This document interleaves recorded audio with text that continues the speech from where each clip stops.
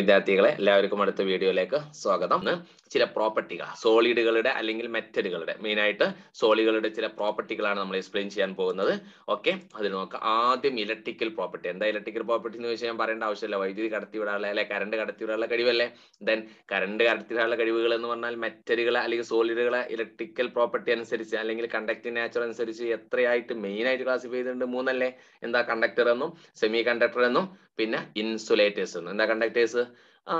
Substance which conduct electricity. ഇനി current കടത്തിവിടാനുള്ള ഈ conductors എന്ന സാധനല്ലേ, അതിന് ചില എന്തുണ്ട്? ചില പ്രത്യേക കാര്യങ്ങളുണ്ട്, ചില പ്രത്യേക ഡിമാൻഡുകൾ. ഇത്ര കറണ്ട് കടത്തിവിടാനുള്ള കഴിവുകളാണ് മെറ്റലുകൾ. ഇത്രയിൽ കുറഞ്ഞാൽ അത് സെമി കണ്ടക്ടർ ആവും, വളരെ കുറഞ്ഞാൽ അത് ഇൻസുലേറ്റർ ആവും. ആ വാല്യൂ ഒന്ന് പഠിച്ചു വെക്കണേ. നോക്കാം നമുക്ക് ആദ്യം. Based on electrical property solids R classified into 3. ഇതൊക്കെ പരീക്ഷയ്ക്ക് ചോദിച്ചതാട്ടോ. ആദ്യം എന്താ? കണ്ടക്ടേഴ്സ്. എന്താ കണ്ടക്ടേഴ്സിന്റെ definition? Substance which conductivity is in between 10⁴ to 10⁷. Seamen centimetre inverse എന്നാണ് ആ യൂണിറ്റ് വായിക്കുന്നത്. അത് നമുക്ക് 3rd ചാപ്റ്ററിൽ പഠിക്കും, വിശദമായിട്ട് പഠിക്കും കേട്ടോ. അപ്പൊ നിങ്ങൾ സാറേ എങ്ങനെ ഈ വാല്യൂ ഒക്കെ പഠിക്കുക, ഞങ്ങൾ ആകെ റിസ്ക് ആവൂലേ എന്ന് ഡൗട്ട് ഉണ്ടെങ്കിൽ പേടിക്കേണ്ട. കണ്ടക്ടേഴ്സ് എന്താന്ന് ചോദിച്ചാൽ definition substance which conduct electricity is called conductors എന്ന് പറഞ്ഞാൽ മതി. ഒരു എക്സാമ്പിൾ വെറുതെ ഇരിക്കും. എന്താ? Aluminium, iron etcetera. പക്ഷെ എൻട്രൻസിനൊക്കെ ഈ കണ്ടക്ടിവിറ്റി വാല്യൂ ചോദിക്കാറുണ്ട്, പബ്ലിക്കിനും ചോദിച്ചിട്ടുണ്ട്. ബൈ ഹേർട്ട് ചെയ്യാൻ കഴിവുള്ളവർ അന്ന് ഓർത്തിരിക്കുക. കണ്ടക്ടിവിറ്റി ഓഫ് മെറ്റൽസ് എത്രയാണ്? 10⁴ to 10⁷. ദെൻ അടുത്ത് നോക്കൂ. Semi conductor insulator. എന്താ? Substance which do not conduct electricity ആണ്. സബ്സ്റ്റൻസിന് വിച്ച് പിന്നെ ഇലക്ട്രിസിറ്റി കണ്ടക്ട് ചെയ്യാത്ത വസ്തുക്കൾ. അങ്ങനെ ഒരു ഡെഫിനേഷൻ വേണേൽ എഴുതാട്ടോ. ദെൻ ഇവിടെ കണ്ടക്ടിവിറ്റി എത്ര? 10⁻20 to -10. വളരെ കുറവല്ലേ? Seamen centimetre inverse. Then next എന്താ? Semi conductors. എന്തായിരിക്കും? ഇവകൾ രണ്ടിന്റെയും ഇടയിൽ. Substance in which the conductivity is in between the conductors and insulators. അപ്പോൾ അതിന്റെ കണ്ടക്ടിവിറ്റി നോക്കൂ. 10⁻⁶ to 10⁴ ആണ് കേട്ടോ. -6 ഒന്ന് +4 ആണ്, അതിന്റെ ഇടയിലാണ് വരുന്നത്. അപ്പൊ നിങ്ങൾ ഇത് കാണുന്ന സ്ക്രീനിലൊക്കെ എഴുതണം, ഫുള്ള് നോട്ടിലേക്ക് എഴുതാം. പക്ഷെ ഒരു കാര്യം കൂടി, ബുദ്ധിമുട്ടുള്ള ആളുകൾക്ക് ഈ കണ്ടക്ടേഴ്സ് എഴുതിയില്ലേ, അതിന്റെ താഴെ ഇങ്ങനെ എഴുതിക്കോ: സബ്സ്റ്റൻസ് വിച്ച് കണ്ടക്ട് ഇലക്ട്രിസിറ്റി. അങ്ങനെ എഴുതി കഴിഞ്ഞിട്ട് ഈ സെന്റൻസ് എഴുതിയാൽ മതി. Next insulators. Substance which do not conduct electricity എന്നിട്ട് ഈ സെന്റൻസ് എഴുതാം. Semi conductors. Substance in which conductivity is in between ആരാൻഡ് conductors and insulator എന്ന് എഴുതി കഴിഞ്ഞിട്ട് ബാക്കി എഴുതാം. അപ്പൊ 3 എക്സ്ട്രാ എൻ്റെ ഒരു സെന്റൻസ് ഞാൻ എഴുതി. പിന്നെ കൂടാതെ ഓരോന്നിനും എക്സാമ്പിൾ എഴുതിക്കോ. എക്സാമ്പിൾ ഫസ്റ്റിൽ അയൺ ഇരുമ്പ് അല്ലെങ്കിൽ copper, silver, gold etcetera. Insulator silicon, germanium. പിന്നെ ഇൻസുലേറ്റർ പ്ലാസ്റ്റിക്കോ എന്തോ എഴുതിക്കോ, പ്ലാസ്റ്റിക് എഴുതിക്കോ കേട്ടോ, റബ്ബർ എഴുതിക്കോ. Then semi conductor example SI silicon, germanium. അപ്പൊ എക്സാമ്പിൾ ഞാൻ എഴുതിയില്ല, ഞാൻ ഒരു ഡെഫിനിഷൻ ഏറെയും പറഞ്ഞു, നോട്ടിൽ എഴുതിയെടുക്കണം. ഓക്കെ, ഇനി അടുത്ത ക്വസ്റ്റ്യന് വളരെ ഇമ്പോർട്ടന്റ് 3 മാർക്ക് ക്വസ്റ്റ്യനാ. നമ്മൾ പറഞ്ഞല്ലോ conductors current കടത്തിവിടും, semi conductors അത്രയില്ല, insulators തീരെയില്ല. എന്തുകൊണ്ട് എന്നതിന് ഒരു പ്രത്യേക തരം എക്സ്പ്ലനേഷൻ ബാൻഡുകൾ ഉപയോഗിച്ച്. നിങ്ങൾ എന്താ പറയാ, ബാർ മാഗ്നറ്റ് ഒക്കെ കണ്ടില്ലേ, ഓരോ ബാറുകൾ രൂപത്തിൽ കാണിക്കുക, അതാണ് ബാൻഡോട് ഇവിടെ ഉദ്ദേശിച്ചത്. അപ്പൊ ബാൻഡ് തിയറി ഉപയോഗിച്ചിട്ടാണ് അത് എക്സ്പ്ലെയിൻ ചെയ്യുന്നത്. എന്താണ് ബാൻഡുകൾ? നമ്മളെ മറ്റേ ചണ്ട ബാൻഡ് എന്നൊക്കെ പറഞ്ഞ സാധനം അല്ല കേട്ടോ. ബാൻഡുകൾ എന്താന്ന് പരീക്ഷ ചോദിക്കൂല, പക്ഷെ ഒരു 3 ഫിഗർ ഉണ്ട്, അത് ചോദിക്കൂ. അതിന്റെ എക്സ്പ്ലനേഷൻ സിമ്പിൾ ആണ്, പക്ഷെ ആ ബാൻഡ് പറയാൻ ഞാൻ ചില എക്സാമ്പിൾ എടുക്കേണ്ടി വരും. നിങ്ങൾ കണ്ടോ, ലിഥിയം അറ്റോമിക് നമ്പർ എത്ര? 3. Electronic configuration 1s2 2s1 2s1. പക്ഷെ 2s കഴിഞ്ഞിട്ട് ഒന്നാമത്തെ ഷെല്ലില് എസ്സില് 2 ഇലക്ട്രോൺ ഉണ്ട്, രണ്ടാമത്തെ ഷെല്ലിൽ എസും പിയും സബ് ഷെല്ലും ഉണ്ടെങ്കിലും എസ്സിലെ ഇലക്ട്രോണുകൾ പി അവിടെ വാക്കന്റ് ആയി കിടക്കുക. അതുകൊണ്ട് ഞാൻ MT എന്ന് എഴുതി. പിന്നെ CB എന്നല്ലേ, CB എന്നുള്ള ചിക്കൻ ബിരിയാണി അല്ല കേട്ടോ. പിന്നെ PFVB എന്നുണ്ടല്ലേ, പാർഷ്യലി ഫിൽഡ് വാലൻസ് ബാൻഡ് എന്നതിന്റെ ഷോർട്ടാണത്. അപ്പൊ VB ആണ് വെജിറ്റബിൾ ബിരിയാണിയാ അല്ല, വാലൻസ് ബാൻഡ് ആണ് കേട്ടോ. അപ്പോഴേ ഇവിടെ എസ്സിൽ ഇനി ഒരു ഇലക്ട്രോൺ കൂടി വരാം. 2 ഇലക്ട്രോൺ അല്ലേ മാക്സിമം, അതിന്റെ പകുതി എന്താ? ഹാഫ് ആണ്. 2ന്റെ ഹാഫ് പകുതി ആണല്ലോ 1. അതാണ് പാർഷ്യലി ഫില്ല്, ഫുൾ അല്ല എന്ന് ഉദ്ദേശിച്ചത്. ഇതാണെങ്കിൽ ഒരു ഗ്യാപ്പാണ്, ഓർത്തോ. എന്താ ബാൻഡ് എന്ന് പറയാനാണ് അടുത്തൊരു ചിത്രത്തോടെ. ബെറിലിയം എന്താ സംഭവിച്ചത്? 1s 2s. ഇതിന്റെ തൊട്ടടുത്ത് 2p ഉണ്ട്, 2pക്ക് അപ്പുറം 3s ഒക്കെ ഉണ്ട്, പക്ഷെ നമുക്ക് ആവശ്യമുള്ള എഴുതിയിട്ടുള്ളൂ. ദെൻ ഈ 2sല് 2 ഇലക്ട്രോൺ, അപ്പോൾ fully filled balance band. Then ഇത് MT കണ്ടക്ഷൻ ബാൻഡ് ആണ്. CBന്റെ ഫുള്ള് കണ്ടക്ഷൻ ബാൻഡ്. ശേഷം കാണിക്കോട്ടോ, പേടിക്കണ്ട. അപ്പോഴേ നിങ്ങൾക്ക് ഡൗട്ട് ചോദിക്കും, സാർ നിങ്ങൾ എന്താ ഒന്ന് മാത്രം കാലിയാക്കി കാണിച്ച്, അപ്പുറമുള്ള കാണിച്ചൂടെ? കാണിക്കാം. സപ്പോസ് നമ്മളെ സ്കൂള് 4 നില ബിൽഡിംഗ് ആണ്. ഓക്കെ, ഒന്നാമത്തേൽ ഫുള്ളാണ് 1s2 കുട്ടികൾ കംപ്ലീറ്റ്. ഇനി ലിഥി ആണെങ്കിലോ രണ്ടാമത്തതിലെ പൗതി കുട്ടികളെ ഉള്ളൂ. അപ്പൊ പാർഷ്യലി ഫിൽഡ്. ദെൻ ബെറിലിയത്തിന്റെ കേസാണ് രണ്ടാമത്തെ ബിൽഡിങ്ങും ബ്ലോക്കും എന്താണ് ഫുൾ ആണ്.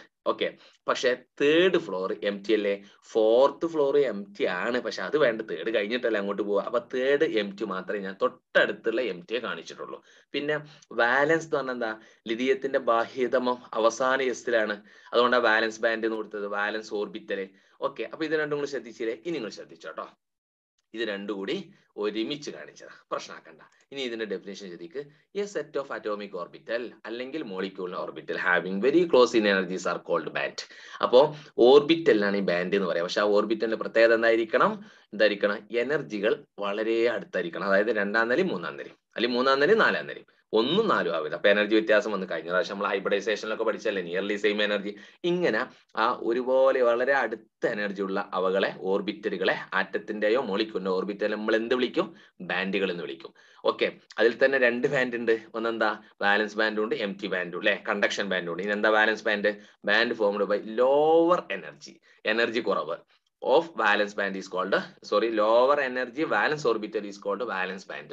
അപ്പൊ എന്താണ്, ഇങ്ങനെ രണ്ടെണ്ണം, ഇപ്പൊ രണ്ടാം നിലയും മൂന്നാം നിലയും ആണെങ്കിൽ രണ്ടാം നിലയിലാണ് കുട്ടികളിൽ, മൂന്നാം നിലയിൽ ഇല്ല, ആ രണ്ടാമത്തെ നിലയെ നമ്മൾ വിളിക്കുന്നത് വാലൻസ് ബാൻഡ്. കാരണം അതാണ് കുട്ടികളുള്ള ഏറ്റവും പുറത്തുള്ള സാധനം, ബാക്കി എം ടി ആണ്. അപ്പൊ ആ എം ടിയെ എന്ത് വിളിക്കും, band formed by slightly higher energy unoccupied valence orbital is called conduction band. അപ്പൊ കണ്ടക്ഷൻ ബാൻഡ് എന്താ, ഹയർ ബാൻഡിലാണ്, ഒഴിഞ്ഞ സ്ഥലമാണ് കേട്ടോ.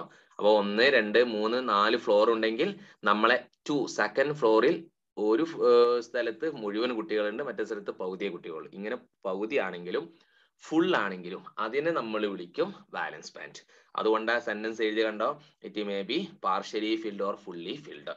ഓക്കെ, ഇനി എന്താണ് കണ്ടക്ഷൻ ബാൻഡ്, ആ ഫിൽഡ് പാർഷ്യലിയോ ഫുള്ളോ ആയതിന്റെ തൊട്ട് മുകളിലെ ഒഴിഞ്ഞ സ്ഥലം. Band formed by slightly higher energy ആണ് അതിലാണ് ഉണ്ടാവുക. മൂന്നാം നിലക്ക്, നാലാം നില പറ്റൂല, നാലാം നിലയും കാലിയാണ്, പക്ഷെ അത് പറ്റില്ല. Okay, so slightly higher energy അൺഒക്കുപ്പൈഡ് വാലൻസ് orbital is called conduction band. Short എന്താ, സി ബി. ഇതൊന്നും പഠിക്കണ്ട, പക്ഷെ ക്വസ്റ്റ്യൻ നോട്ടിൽ എഴുതിക്കോ, explain the conductivity of conductors, semiconductors and insulators using എന്നാട്ടോ, അല്ലെങ്കിൽ ഓൺ ബാൻഡ് തിയറി എന്ന് എഴുതിയിട്ട് ഈ കാണുന്നത് ഒന്നും വേണ്ട, അടുത്തതാ വേണ്ട. ഇത് വേണ്ടവർക്ക് സൈഡിൽ ഇവിടെ എഴുതി വെക്കുക, കാരണം പരീക്ഷയ്ക്കൊന്നും വരില്ല, അത് മനസ്സിലാക്കാനുള്ളതാ. ബാൻഡ് എന്ന് കേൾക്കുമ്പോൾ എന്താ ഈ ബാൻഡ് എന്ന് പറയണ്ടെന്ന് എഴുതി, ഇനിയുള്ളതാ വേണ്ടത്. ശ്രദ്ധിച്ചോളൂ, എന്താ സംഭവം, ഫിഗർ കണ്ടോ, ഫിഗറിൽ കണ്ടില്ലേ നിങ്ങള്, പാർഷ്യലി ഫിൽഡ് ബാൻഡ്, അതായത് ഒരു വലിയൊരു കള്ളി വരച്ചു, ഒരു ബാർ വരച്ചില്ലേ, അതിന് പകുതി ഷെയ്ഡ് ചെയ്തു, കളർ കൊടുത്തു. ഇവിടെ എന്താ, ഒരു ബാർ വരച്ചു, ഒന്ന് നീല കളറ്, മറ്റൊന്നൊരു കാലിയായ എന്ത് ബാർ മാഗ്നറ്റ്. നമ്മൾ ഇങ്ങനെയല്ലേ നോർത്ത് സൗത്ത് ഒക്കെ, അതുകൊണ്ട് ഞാൻ അങ്ങനെ പറഞ്ഞത്. ഇവിടെ ഇത് പാർഷ്യലി ഫിൽഡാ, ഇതെന്താ ഇവിടെ ബാൻഡ് ഫുള്ളി ഫിൽഡാ. അങ്ങനെ ഫുള്ളായി നിറഞ്ഞതാണെങ്കിൽ തൊട്ടടുത്ത ഒഴിഞ്ഞതുമായിട്ട് ഒരു ഓവർലാപ്പ് ചെയ്യുന്നുണ്ട്. സോ കണ്ടക്ടറുകള് കറണ്ട് കടത്തി വിടുന്നത് എന്തുകൊണ്ട് ബാൻഡ് തിയറി ഉപയോഗിച്ച് എക്സ്പ്ലെയിൻ ചെയ്യുമോ, ഇതല്ലേ ക്വസ്റ്റ്യൻ. അതിന്റെ ഒന്നാമത്തെ ആൻസർ, ഈ കണ്ടക്ടർ എന്ന മെറ്റലാണല്ലോ പൊതുവെ കണ്ടക്ടറുകൾ, ഇവകള്, അതുകൊണ്ടാണ് മെറ്റൽ എന്ന് ഇവിടെ താഴെ കൊടുത്തത് കേട്ടോ. ഇവകളിലെ ബാഹ്യതമ ഷെല്ല് ഒന്നുകിൽ partially fill, വാലൻസ് band may be partially ഫില്ലായിരിക്കും. ഇനി ബെറിലിയം പോലെ വാലൻസ് ബാൻഡ് ഫുള്ളി ഫില്ലാണെങ്കിൽ അത്തരം ആളുകൾ തൊട്ടടുത്ത കണ്ടക്ഷൻ ബാൻഡുമായിട്ട് ഓവർലാപ്പ് ചെയ്യും. അപ്പൊ എന്താ സംഭവിക്കുക, പാർഷ്യലി ഫില്ലാണെങ്കിൽ ഇവിടെ ഒഴിഞ്ഞ സ്ഥലമല്ലേ ഇലക്ട്രോണുകൾക്ക് ഫ്ലോ ചെയ്യാം. ഇനി ഫുള്ളി ഫില്ലാണ്, അതിന്റെ ഉള്ളിൽ ഇലക്ട്രോൺ ഫ്ലോ ചെയ്യാൻ പറ്റില്ല. അപ്പൊ അടുത്തതുമായിട്ട് കൂട്ടിച്ചേർക്കുമ്പോൾ നമ്മളെ രണ്ടാം നിലയിലുള്ള കുട്ടികൾക്ക് മൂന്നാം നിലയിലേക്ക് എന്ത് ചെയ്യാ, പോകാം. ഇവിടെ എന്താണ്, രണ്ടാം നിലയിൽ പകുതി കുട്ടികളുള്ളൂ, അപ്പൊ ആ രണ്ടാം നിലയിൽ തന്നെ അങ്ങോട്ടും ഇങ്ങോട്ടും മൂവ് ചെയ്ത് കളിക്കുക. പക്ഷെ ഇവിടെ അങ്ങനെയല്ല, സെക്കൻഡ് ഫ്ലോർ ഫുള്ളി ഫില്ല, അപ്പോൾ കുട്ടികൾക്ക് ഫ്ലോ ചെയ്യണമെങ്കിൽ മൂന്നാമത്തെ ഫ്ലോറിലേക്ക് ഉപയോഗിക്കാൻ പറ്റും. അങ്ങനത്തെ ഒരു സെറ്റപ്പാണ്. സോ മെറ്റൽ അല്ലെങ്കിൽ കണ്ടക്ടേഴ്സ് കറണ്ട് കടത്തിവിടുന്നു എന്തുകൊണ്ട്, ഈ ഫിഗർ ആണ് തെളിവ്. ഇനി ഒന്നുകൂടി മനസ്സിലാവും. അടുത്ത് കണ്ടോ, ഇൻസുലേറ്റർ, വാലൻസ് ബാൻഡും നമ്മളെ കണ്ടക്ഷൻ ബാൻഡും തമ്മിൽ ലാർജ് ഗ്യാപ്പ് ഉണ്ട്. അതുകൊണ്ട് ഇലക്ട്രോണുകൾക്ക് ഇവർ ഓവർലാപ്പ് ചെയ്യണമെങ്കിൽ ഒരുമിച്ച് വരും.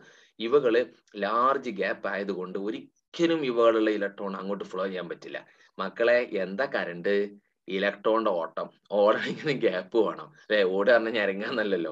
അപ്പൊ എന്ത് ചെയ്യണോ, ഓടണമെങ്കിൽ ഗ്യാപ്പ് വേണം. അപ്പൊ ഈ ഗ്യാപ്പുകൾ കൂടുമ്പോൾ ഇലക്ട്രോൺ എടുക്കും ഫ്ലോ ചെയ്യാൻ പറ്റൂല, കറണ്ട് കടത്തി വിടൂല. അടുത്ത ചിത്രം നോക്ക്, സെമി കണ്ടക്ടർ, എന്താ സ്മോൾ ഗ്യാപ്പാണ്. അപ്പൊ എന്തെങ്കിലും ഒരു തള്ളാണ് കൊടുത്താൽ ഈ വാലൻസ് ബാൻഡ് ഫില്ലിന്ന് കണ്ടക്ഷൻ ബാൻഡ് ആയി എം ടി ബാൻഡിലേക്ക് ഇലക്ട്രോൺ പോകും. അതാണ്. അപ്പൊ എനർജി ഗ്യാപ്പ് കുറവ്. ഈ എനർജി ഗ്യാപ്പിന് ഫോർബിഡൻ സോൺ എന്ന് വിളിക്കും. ഓക്കെ, അപ്പോ ചിത്രം വരക്കണം. 3 ചിത്രം. ഈ കണ്ടക്ടേഴ്സിന് 2 ഫിഗർ ഉണ്ട്. ആ 2 ഫിഗറിൽ രണ്ടാമത് ശ്രദ്ധിക്കണേ. നിങ്ങൾ ആദ്യം ഒരു കംപ്ലീറ്റ് നീല കളർ വരയ്ക്കുക. ദെൻ അടുത്തത് ഒഴിഞ്ഞത് ഇതുമായിട്ട് കൂട്ടിച്ചേർന്ന് വരണം കേട്ടോ. ഇതാണ് ഈ നീല കളർ, വേറൊരു കളർ ഉണ്ട് വയലറ്റ് പോലത്തെ കളർ, അതാണ് ഇവിടെ overlapping. So ക്വസ്റ്റ്യന്റെ answer explain the conductivity in ആ 3 ആളുകൾ വൈ എന്ന് ചോദിക്കുമ്പോ ആ ക്വസ്റ്റ്യൻ എഴുതിയിട്ട് ഇതാണ് ആൻസർ, ആദ്യം ചിത്രം വരച്ചോ. എന്നിട്ട് according to this theory metal conduct electricity because valence band is partially filled or overlap with empty conduction band. In the case of fully filled ആണെങ്കിലാണ് overlap ചെയ്യുക എന്നാ ഉദ്ദേശിച്ചത്. ഇനി in insulator there is a large energy gap between VB and CB, so electron can't flow. In the case of semiconductor, the energy gap between VB and CB are small, so some electron may jump into conduction band. കണ്ടില്ലേ? അപ്പൊ ഇതാണ് ചിത്രം explanation. 3 mark 4 mark ചോദിക്കും. ഫിഗറും രണ്ടും കൂടി വരയ്ക്കുക, ഉഷാറായിട്ട് എഴുതുക, വളരെ ഇമ്പോർട്ടന്റ്. അപ്പൊ ഇതാണ് തിയറി, ബാൻഡ് തിയറി എന്നാ ഇതിന് പറയുക. Explain the conductivity of conductors അല്ലെങ്കിൽ metals, semi conductors and insulators using band theory എന്ന് ചോദിക്കുമ്പോൾ ഉള്ള ആൻസർ ആണ് ഈ സ്ക്രീനിൽ കാണുന്നത്. എഴുതി വെച്ചോളൂ. ഓക്കെ, ഇനി ഇവിടെ M T band C B എന്ന് മാത്രം എഴുതിയാലും മതി കേട്ടോ, ഒന്നും പ്രശ്നമൊന്നുമില്ല. ചിത്രം ഇതുപോലെ വരക്കണം. ടെക്സ്റ്റ് ബുക്കിലുണ്ട്, ടെക്സ്റ്റ് ബുക്ക് ആവശ്യമുള്ളവർ വാങ്ങിയാൽ മതി. ഓക്കെ, ഇനി നമ്മൾ ചില പ്രത്യേകതകൾ പറയാണ്. നമ്മൾ നേരത്തെ പറഞ്ഞില്ലേ സെമി കണ്ടക്ടർ എന്ന് പറഞ്ഞാൽ കറണ്ട് വല്ല കടത്തിവിടില്ല എന്ന്. ആ കറണ്ട് കടത്തിവിടാനുള്ള കഴിവ് കുറവുള്ള സെമി കണ്ടക്ടറിന്റെ ആ കടത്തിവിടാനുള്ള കഴിവ് വീണ്ടും കൂട്ടാം. എന്ത് കൂട്ടിയിട്ട്? ടെമ്പറേച്ചർ കൂട്ടിയിട്ട്. അപ്പൊ എങ്ങനെ സാറേ? നിങ്ങൾ ആ മുമ്പത്തെ ചിത്രം ശ്രദ്ധിച്ചല്ലേ, സെമി കണ്ടക്ടറിന്റെ ടെമ്പറേച്ചർ കൂട്ടുക, ചൂട് കൊടുത്താൽ എന്ത് ചെയ്യും? ഇലക്ട്രോണുകൾ ചാടും. എവിടേക്ക്? MTCB-യിലേക്ക്. അപ്പോൾ ഇലക്ട്രോൺ കണ്ടക്ടിവിറ്റി കൂടും. So more number of electron can jump to conduction band. മനസ്സിലായോ? So what is the effect of temperature on conductivity of semiconductor? Answer, conductivity increase. Why? Answer, more number of electron can jump into conduction band. ഇങ്ങനെ ഒരു semi കണ്ടക്ടറിന്റെ conductivity temperature ഉപയോഗിച്ച് കൂട്ടുന്നു. അപ്പോൾ ഉണ്ടാകുന്ന semi കണ്ടക്ടറിനെ intrinsic semi conductors എന്ന് വിളിക്കാം. Okay, such type of semiconductors are called intrinsic semiconductors. ഇനി ഈ ഇൻട്രിൻസിക് എന്ന് പറഞ്ഞാൽ എന്താ? ടെമ്പറേച്ചർ കൂടിയ ഇപ്പൊ ഒരു സെമി കണ്ടക്ടറിന്റെ കണ്ടക്ടിവിറ്റി 10 കൂട്ടിക്കോ, ടെമ്പറേച്ചർ കൂട്ടുമ്പോൾ അത് 15 ആവും. അപ്പൊ ആ 15 ആയ സെമി കണ്ടക്ടറിന്റെ പേരെന്താ?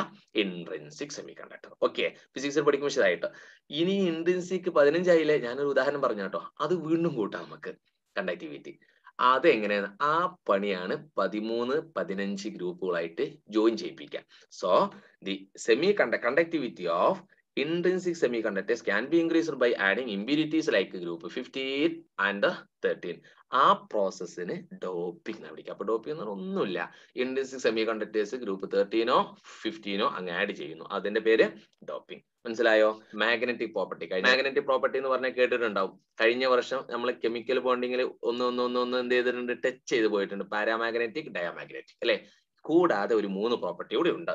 അത് നമുക്ക് ഓർക്കാം. അതിന് മുമ്പ് ചില വേർഡുകൾ ഇതിൽ വരുന്നുണ്ട്. മാഗ്നറ്റിക് മൊമെന്റ് കഴിഞ്ഞ വർഷത്തെ കെമിക്കൽ ബോണ്ടിങ്ങിൽ ഫോക്കസ് ഏരിയക്ക് പുറത്ത് അത് ഉണ്ടെങ്കിലും ചില ആളുകൾ കേട്ടിട്ടുണ്ടാവില്ല. ഞാൻ കംപ്ലീറ്റ് ആയിട്ട് ആദ്യത്തെ എന്റെ ഓർമ്മ ശരിയാണെങ്കിൽ 7 ചാപ്റ്റർ കംപ്ലീറ്റ് എടുത്തിട്ടുണ്ട്. ഫോക്കസ് ഏരിയ എടുത്തിട്ടുണ്ട്, അല്ലാത്തതും എടുത്തിട്ടുണ്ട്. താല്പര്യമുള്ളവർക്ക് അവിടെ പോയിട്ട് കാണാവുന്നതാണ്, കേൾക്കാവുന്നതാണ്, പഠിക്കാവുന്നതാണ്. ഓക്കെ, അപ്പോ മാഗ്നറ്റിക് പ്രോപ്പർട്ടിയിൽ വരുന്നത് എന്താണെന്നൊക്കെ ചെറിയൊരു എക്സ്പ്ലനേഷൻ ഉണ്ടാവും. ഈ മാഗ്നറ്റിക് പ്രോപ്പർട്ടി മെഷർ ചെയ്യാൻ വേണ്ടി ഉപയോഗിക്കുന്ന ഒരു ടേമാണ് മാഗ്നറ്റിക് മൊമെന്റ്, മ്യൂ എന്നാണ് ആ സിമ്പിൾ കേട്ടോ. Then based on magnetic character solids R classified in to the following. First one നോക്കൂ, എന്താ? Paramagnetic substance. കേട്ടതല്ലേ? അല്ലെങ്കിൽ പാരാമാഗ്നറ്റിസം. എന്താ പാരാമാഗ്നറ്റിക് എന്ന് കേൾക്കുമ്പോൾ നിങ്ങളുടെ മൈൻഡിലേക്ക് വരുന്നത്? അൺപെയർ ഇലക്ട്രോൺ ഒന്നെങ്കിലും ഉണ്ടാവും, ഒന്നിൽ കൂടുതൽ ഉണ്ടാവാം. ഓക്കെ, കൂടാതെ ഇവകൾക്ക് ചില ഡെഫിനേഷൻ കൂടി ഉണ്ട്. എന്തെന്ന് വെച്ചാൽ ഇങ്ങനെ അൺപെയർ ഇലക്ട്രോൺ ഉണ്ടെങ്കിൽ, പെയർ അല്ലാത്ത സിംഗിൾ ആയ ഇലക്ട്രോണുകൾ ഉണ്ടെങ്കിൽ അവകള് ഒരു മാഗ്നറ്റിക് ഫീൽഡ് മുമ്പിലേക്ക് കൊണ്ടുവരുമ്പോൾ ഒരു ചെറിയ അട്രാക്ഷൻ ഉണ്ടാവും. So weekly attracted by magnetic field. Example കഴിഞ്ഞ വർഷം പഠിച്ച O2 അല്ലെ?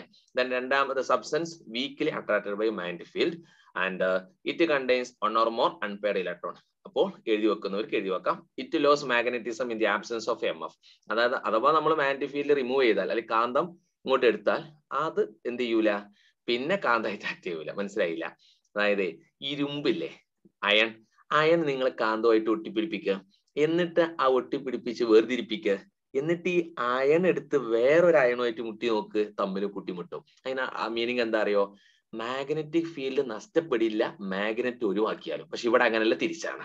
അത് നമുക്ക് അത്തരം അയണിനെ നമ്മൾ ഫെറോ മാഗ്നറ്റിക് എന്ന് കാണിച്ചു തരാം. ഓക്കെ, ഒന്ന് പറഞ്ഞു എന്ന് മാത്രം. എക്സാമ്പിൾ ഒരുപാടുണ്ട്. ഒന്നെങ്കിലും പഠിക്കൂലേ, കഴിഞ്ഞ വർഷത്തെ O2 കൂടാതെ ഇത് കേട്ടോ. എക്സാമ്പിൾ പഠിച്ചോളൂ. ദെൻ നെക്സ്റ്റ് ഡയാമാഗ്നറ്റിസം അല്ലെങ്കിൽ ഡയാമാഗ്നറ്റിക് സബ്സ്റ്റൻസ് എന്ന് വിളിക്കുക കേട്ടോ. ഫൈനലിന് റിപ്പീറ്റ് ചെയ്യുന്നില്ല. എന്താ dia?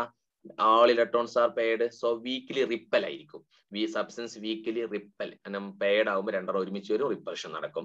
Then all electrons are paired, then loss, ഇതും എന്ത് ചെയ്യും? മാഗ്നറ്റിസം നഷ്ടപ്പെടും മാഗ്നറ്റിക് ഫീൽഡ് ഇല്ല എങ്കിൽ. അപ്പൊ നോട്ട് എഴുതുന്നവര് ദാ ഈ സ്ക്രീൻ മൊത്തം എഴുതി വെച്ചോ.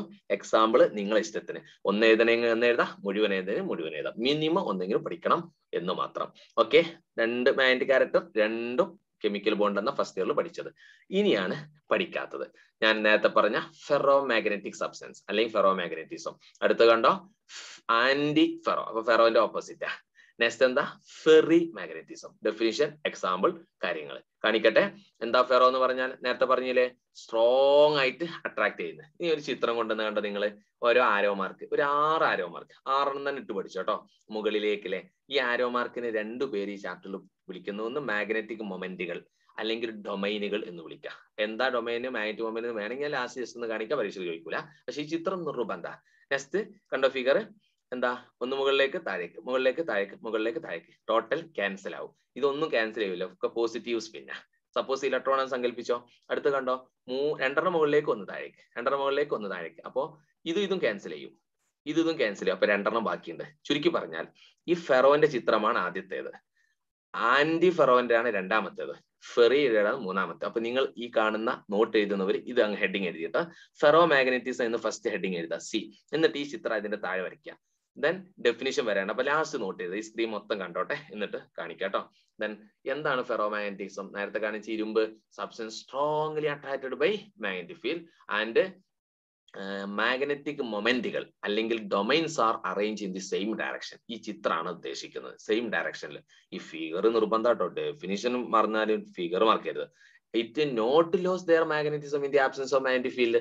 മാഗ്നറ്റിക് ഫീൽഡ് ഒഴിവാക്കിയാലും അത് മാഗ്നറ്റിക് ആയിട്ട് അത് ആക്ട് ചെയ്യും. ഇരുമ്പ് നേരത്തെ പറഞ്ഞു തന്നില്ലേ, എക്സാമ്പിൾ നോക്കിക്കോ.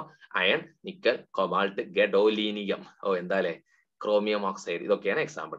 ആന്റി ഫെറോമാഗ്നറ്റിസം പ്രത്യേകത, substance which show zero magnetic moment. Y? Because domains R arranged in the opposite direction. Opposite ആകുമ്പോൾ 0 വരും, so cancel each other. Example MnO, മാംഗനീസിന്റെ കോമ്പൗണ്ടുകൾ. Text ബുക്കിൽ MnO എന്നുള്ളൂ. MnOയും Mn2O3യും MnO2 ഒക്കെ ഇതിൽ പെടുന്നതാ. ഓക്കെ, നെക്സ്റ്റ് ഫെറിമാഗ്നറ്റിസം കണ്ടോ, മുഴുവനായിട്ടും ഉണ്ടാവൂല അല്ലെ, മുഴുവനായിട്ടും എന്ത് ചെയ്യൂല, മാഗ്നറ്റിസം ലോസ് ചെയ്യൂല, കാരണം കുറച്ചുണ്ടാവും. അതുകൊണ്ട് substance which show small magnetic moment because domains R arranged unequally. Equal അല്ല, അൺഈക്വലി, ഒന്ന് ബാലൻസ് ഉണ്ട്. അപ്പോഴേ നോട്ട് ചെയ്യുന്നവർ എക്സാമ്പിൾ കാണിക്കാം. എക്സാമ്പിൾ ഫോർമുല പഠിക്കണമെന്നില്ല, എൻട്രൻസ് ചെയ്യുന്നവർ ഫോർമുല പഠിച്ചാൽ മതി. Magnetite, then magnesium ferrite, zinc ferrite. Magnetite നിങ്ങൾ കേട്ടതാ, ഹേമറ്റൈറ്റും മാഗ്നറ്റൈറ്റും കേട്ടതല്ലേ 10th ഇരുമ്പിന്റെ ഓറുകൾ, അയണിന്റെ ഓറുകളല്ലേ ഹേമറ്റൈറ്റും മാഗ്നറ്റൈറ്റും. അപ്പൊ മാഗ്നറ്റൈറ്റ് പഠിച്ചോ. നോട്ട് ചെയ്യുന്നവർ ശ്രദ്ധിക്കുക, ഫെറോമാഗ്നറ്റിസം, എന്നിട്ട് ഈ ഫിഗർ, ശേഷം ഈ കാണുന്ന മുഴുവൻ. ആന്റി ഫെറോമാഗ്നറ്റിസം ഈ ഫിഗർ മുഴുവൻ, ബാക്കി മുഴുവൻ. ഫെറിമാഗ്നറ്റിസം ഫിഗർ മുഴുവൻ. മനസ്സിലായോ?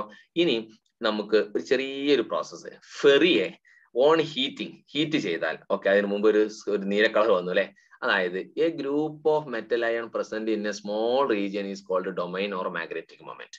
അപ്പൊ എന്താ ഡൊമൈൻ, എന്താ മാഗ്നറ്റിക് മൊമെന്റ്, വെറുതെ ഒന്ന് കാണിച്ച്. ഒരു ഗ്രൂപ്പ് എന്താണ്, മെറ്റൽ അയോണുകൾ കേട്ടോ, ചെറിയൊരു റീജിയനുള്ള. അപ്പൊ ചെറു ഗ്രൂപ്പുകൾ, പിയർ ഗ്രൂപ്പ് അല്ലെ, ചെറു ഗ്രൂപ്പുകൾ, അതിനാണ് ഡൊമൈൻ എന്നോ മാഗ്നറ്റിക് മൊമെന്റോ എന്ന് വിളിക്കുക. ആ ഗ്രൂപ്പിനെ റെപ്രസെന്റ് ചെയ്യുന്നതാണ് ഈ ചിത്രം. ഓക്കെ, പിന്നെ സെന്റൻസ് കണ്ടോ, ഹീറ്റ് ചെയ്താൽ, അത് 805 വരെ ഹീറ്റ് ചെയ്താൽ, അങ്ങനെ ആ ടെമ്പറേച്ചർ എൻട്രൻസിന് കൊടുത്താൽ മതി, അല്ലാത്തൊരു on heating. Ferry magnetism losses it magnetism and become പാര. അതായത് ഫെറിയെ എന്താക്കി മാറ്റാം, പാരയാക്കാം ഹീറ്റ് ചെയ്തിട്ട്. ചോദ്യം ചോദിക്കാറുണ്ട്, how can you convert ഫെറിമാഗ്നറ്റിക് substance to paramagnetic? Answer by heating. Temperature വേണമെങ്കിൽ പഠിച്ചു വെച്ചോളൂ. അപ്പൊ ഇത്രയും നോട്ടിലേക്ക് പകർത്തണം. ഏതൊഴികെ? ഈ ബ്ലൂ കളറുള്ള ഇതൊഴികെ. അത് വേണ്ടവർ എഴുതാൻ മതി. ബാക്കി മുഴുവൻ സ്ക്രീനിലേക്ക് ഞാൻ പറഞ്ഞ പോലെ എഴുതണമെന്ന് അഭ്യർത്ഥിച്ച് തൽക്കാലം നമ്മളെ ചാപ്റ്റർ ഇവിടെ എന്ത് ചെയ്യുന്നു, അവസാനിക്കുന്നു. എന്ത് സംശയമുള്ളവർക്കും ചോദിക്കാം എന്ന് അഭ്യർത്ഥിച്ച് ഒറ്റ ഡിമാൻഡ്, ക്ലാസ് മുഴുവനായും കേട്ടതിന് ശേഷം കേൾക്കാത്ത ഒരു കാര്യത്തിന് ഞാൻ മറുപടി തരില്ല എന്ന് അഭ്യർത്ഥിക്കുന്നു. Thank you.